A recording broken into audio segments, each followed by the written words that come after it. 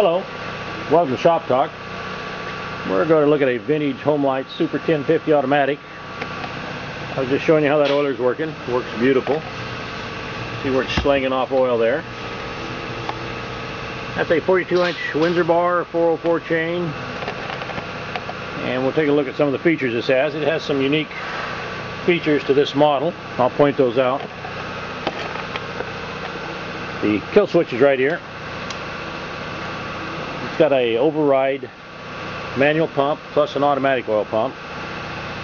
Chokes on the right there. And here's one unique feature to it. You could buy a kit for this saw to change that over to an SDC wall burrow carburetor. It's an SDC, but it is stamped Homelite. And the kit consisted of the top airbox, or the airbox here, and the manifold, and the SDC carburetor, and the chrome plugs to plug these off, because you wouldn't use those with this adjustment in here. There's your idle adjustment, and there's your mixture adjustment, and then there's a plug on the bottom down there, a chrome plug. It was very unique. It saw ran real well with that SDC carburetor, so around here in the Pacific Northwest it's very popular. Take a look inside here.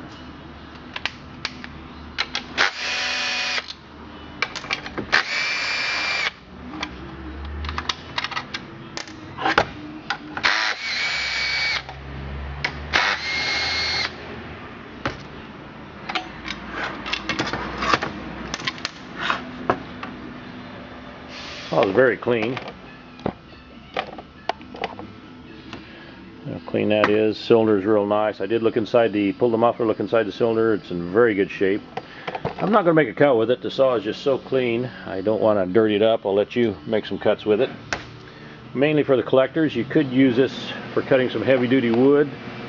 I don't think it's going to need a whole lot. Has been setting in a barn for years, but I put fresh mix in it, and it does run very well.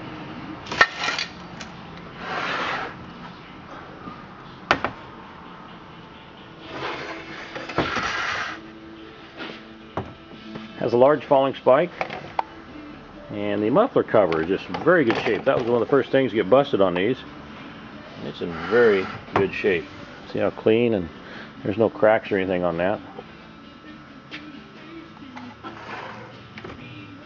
And the underside's real clean. Normally they get banged up from all the use, but this one didn't see a whole lot of use, it doesn't look like. If you're looking for a vintage American-made muscle saw, here's a very nice one.